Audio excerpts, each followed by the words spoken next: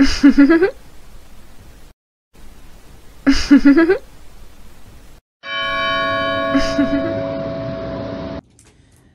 what's up, everybody? Hit the subscribe button, grab a seat, and welcome to our 5th episode of DreKo MusicTV, where you can watch all of the latest interviews and more from the Mississippi Gulf Coast and surrounding coastal areas, the hottest emerging independent music artists. Hosted today by me, Leela Moore. DreKo MusicTV aims to shed light on all of the hardest working independent music artists. Follow us on Facebook, Instagram, TikTok, and Twitter at DreKo Music Productions. Or you can go visit our website at www.DreKoMusicProductions.com. That's DREKO musicproductions.com. And to stay in the know of all the hottest emerging Mississippi Gulf Coast independent music artists. Now, starting this week off right, we have today my girl Aquafiina, a Gulfport, Mississippi independent music artist. Now, we at DreKo Music Productions and DreKo Music TV would just like to thank you for having this interview with us today. Most definitely. Thank y'all for having me, for one. All right. Let's get it. Now, I'm sure many of your fans want to know right off the bat, how long have you been making music? Okay, I have been making music, I'll say, since the age of 16. The reason 16, that was the first time I ever been in the studio, and it opened a lot of doors for me because that was the first time I ever had to experience writing. So that was a big start. Now, who inspired you to make music? Believe it or not, a lot of people expect me to have all these rapper names that inspire me, but I was an R&B girl. Like, I love singing, so definitely Brandy, Monica. Love Mary J. Blige. Love her to death. Right. Got chills just saying her name. And for rapping, and like I say, like the new era, Nicki Minaj. Gotta give her props, and Lil' Kim. Definitely, because she was the, she was the only girl in the crew with a whole bunch of dudes. That's right. She held that down. That's right. Okay. Now, how would you describe the music that you create? If you could put it in a genre, what box would you put that in? If I could put my music in a genre box, I definitely feel like I have the slight of dance music with the slight of soul, meaning that I do music to make people happy. You know what I'm saying? We all go through our down times, but we don't need to be reminded of our down times. That's right. We need to embrace the good times. So I definitely feel like my music is that, You gotta be it's a reminder. That's right. Okay. Now, what is your creative process like? Like, where does your lyrical content come from? Whenever you sit down and you write a song, how does that get the flowing on paper? I definitely, for one, I have to have the instrument going. Like, I look for an instrument that's different. I am different. I like weird stuff. So the weirder it is, the more I love it. And it just make my thoughts just come because the beat, you could feel it, you know what I'm saying? And each lyric speaks for itself. And I feel like each lyric actually is me talking to the crowd. That's right. That's where I get my lyrics from. I'm explaining myself, listen, here it go, here's my story. Right. So that's where it comes from.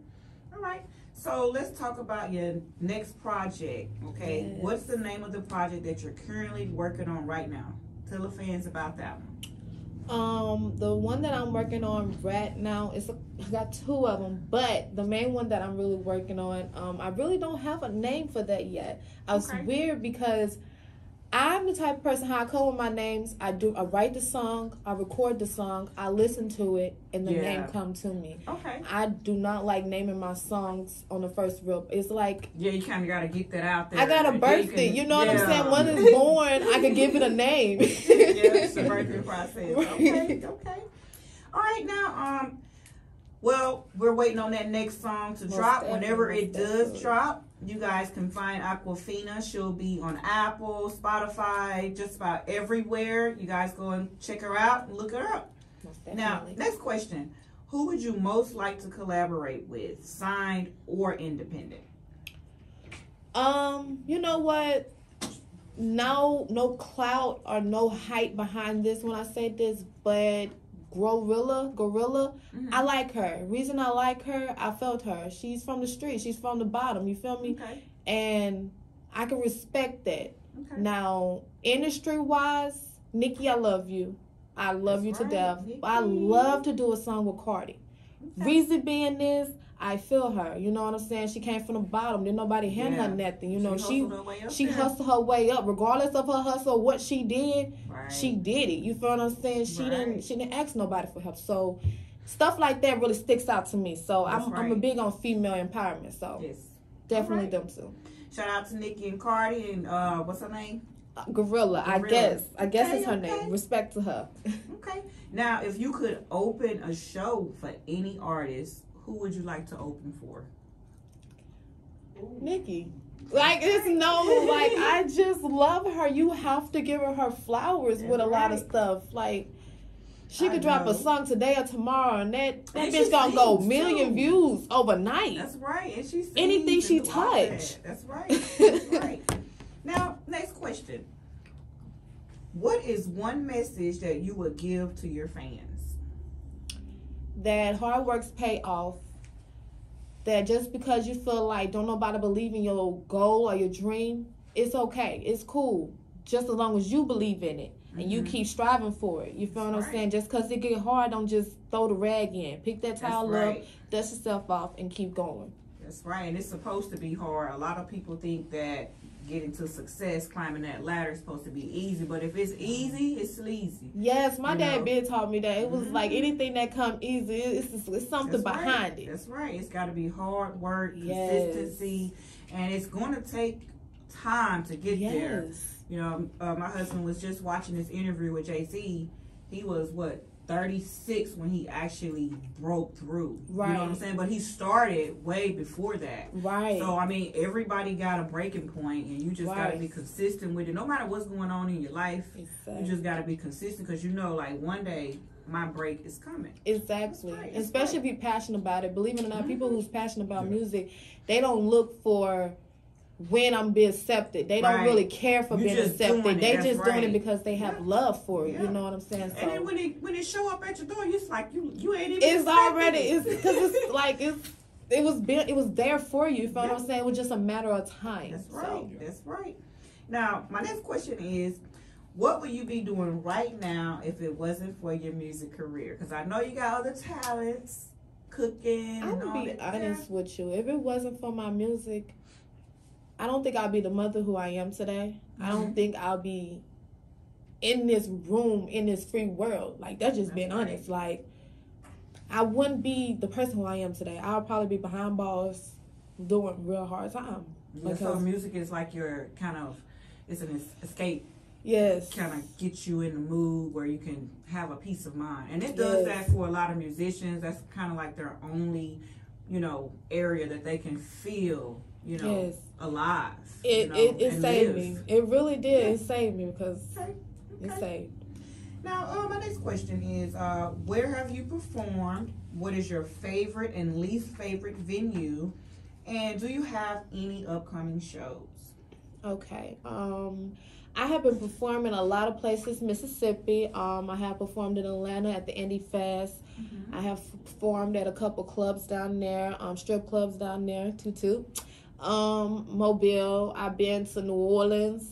Those are a couple places I have been that performed. I don't have any particular least event that I went to because I see every event a chance to be with my people who support me. So it's like, I don't look at it like, oh, it wasn't that fun because there weren't that many people. No, I don't care how many people it is. The people who came to support me, I'm just glad that y'all came and that's turning. You feel what I'm saying? So every event was successful. And you said a couple places I'm going to be performing? Yeah, any upcoming shows that you have? I don't have any upcoming shows up right now. My main goal right now is to drop that single that I've been having my supporters waiting for, get my business side together so I definitely can be that person that they know I can be and I know I can be. So I really just been getting my ducks in a row, as they say. Okay. All right. The next question. Now, how do you feel about the internet, but the pros and the cons? Do you think that it's affected the music business in a negative or positive way? I think anything in life has pros and cons. I feel like the positive way about it is more people are able to show their music on different platforms that didn't have that opportunity before. Mm-hmm. The bad side about it is everybody have this image of what a female artist should look like, or an image of what a male artist should look like, a rapper should look like. You feel what I'm saying? They feel like they can just put you in this box. Yes, put you in this box. And I feel like everybody is different and unique in their own different way. And by that being said, is they can tell a different story. You know, like everybody ain't gonna have that small waist and big butt. You feel what I'm saying? Let's just be real, baby. Everybody ain't got it fake. At that part, you know what I'm saying? All these artists that's male, all of them don't like the gold in their mouth, the chains and all that flashy stuff. You know what I'm saying? A lot of them very humble. Yep. But because they don't have that, they feel like, oh, they not serious, or oh, you're not getting nowhere in the music industry. And I feel like that just, excuse my language, bullshit. Basically. Straight up bullshit. Speak freely. So. Yeah, you're absolutely right. That's why I always tell artists is to embrace who you are. Yes. Because you never know. Somebody looking at you and might want that, what you doing. Exactly. So you don't have to put yourself in this box that the world will put you in and say that this is what you got to do and this is how you got to look. You got to be yourself. You create your own style, your own art, and put it out there and don't care what nobody say. Exactly. Of course. Exactly. Okay, now, what is one of your favorite songs that you like to perform the most? My favorite song I like to perform is YheaHoe. Okay. Simply is because in the most humblest way possible, I'm saying YheaHoe. That part. So we all gotta have that spark in ourselves and that motive by ourselves and tell ourselves we're that bitch. That part. Regardless of the next person thinking it, regardless of how they feeling, YheaHoe, I'm that person. That part. You know? Okay. You guys heard that? Now, my next question is top 5 best female MCs. Go. Starting from the top. We already know Nicki at the top. Number 1, Nicki Minaj. Straight down, because she jumped on any genre and killed the shit. Just admit to it. Number 2, gotta give it to Lil' Kim. Like I said, because she was the only female in a group of males, and she dominated that shit. She held that shit down before Nicki came. So let's just be real. That's right. Number 3, I have to give it to Queen Latifah. All right. Reason why Queen Latifah, because she didn't let the industry change her body. That's right. She didn't let them change her. She was her, period. Take me or leave me. So I respect her confidence in that. Number 4, I have to give it to Cardi B. Okay. Reason is, came from the bottom. You went from the strip club to now you on the billboards. That's right. You clamming, bitch. You clamming in many ways. So, and number 5, let me see. This one just gotta give it to a good one. I think I'll have to say Foxy Brown. All right. Reason being is she was dark skinned. She didn't let them change her. She was a beautiful dark-skinned lady, and still is. Yes, still is, baby. Black don't crack. They just straight with it. Okay. So that's just real. So I gotta give it Foxy Brown. Don't get me wrong, her rap game it was ill. You know what I'm saying? I wasn't around her music a lot because it was before my time. But just looking back on it now, you gotta give her flowers. She held that down. Right. That's right. Shout out to all those queens of hip hop. Yes. Nicki, Lil' Kim, Queen Latifah, Cardi B, and Foxy Brown. Gotta give it to them. All right, now, let's question now. What is the best advice that you yourself have ever been given? To never give up. That's right. The best advice that my dad could have ever gave me. That's right. Never give up. Okay. Now, if you could change anything about the industry, if the ball was in your court and you had the power to change some stuff with the industry, what would it be? I would definitely say I would do more as like how things was back in the older time. You know how like you'd have these showcases with different A&Rs or people come and look at these showcases and they actually believed in these people, right? And they took and took chance. That's what I was getting to. Took chances on people, but during that time, again, you know, things happen. I guess they've been messed over a couple of times, so I can understand that. You know, that's in the free where you get messed over a couple of times by a family member, you know not to mess with them a certain way. So I can understand that, but I just wish that would be a chance. You know what I'm saying? Because I feel like now is, you ain't got the moolah. Yeah, and it's you're not getting really nowhere. It's not giving a fair shot to the indie artists, because now the way the labels and they look at it, they want you to have those million followers. Yes, but the million followers. You gotta look at those people that don't have no followers. If they better than the people that got followers. They have to understand, like, that took time and that took a lot of investment behind that person. Right. You feel what I'm saying? And a person, let's just be real, person coming from the bottom, you know what I'm saying? They can like, I hear it all the time. They had talent, but what? What was it then? I thought talent was what the main thing was. You can have talent, it's like, but you don't even have to be talented now. No, and that's the sad thing about it. Mm-hmm. That is the sad thing about it, is like the talent, they sucking the talent out of the passion. Right. I feel like talent is passion. That's what that come from. Talent is passion. You have to have a passion for something. And honestly, some of those views can be bought. Yeah, hey, that's today now. You know what I'm saying? It's all about how many views can you get on there regardless. It's crazy. Regardless. People doing the absolute dumbest things to get views now. Yes, and that's the sad thing about it. That's crazy. But it don't last long, though. That's the sad thing about it. The time frame for when you do something, it's like 2 weeks it start fading out. Yes. So you gotta consistently every 2 weeks try to do something. And a lot of people, they're not even being themselves. You feel what I'm saying? That's what makes it so hard for them to keep that going, because you wasn't yourself to begin with. So now you're figuring out, like, what should I do next to be this person? You know? Right.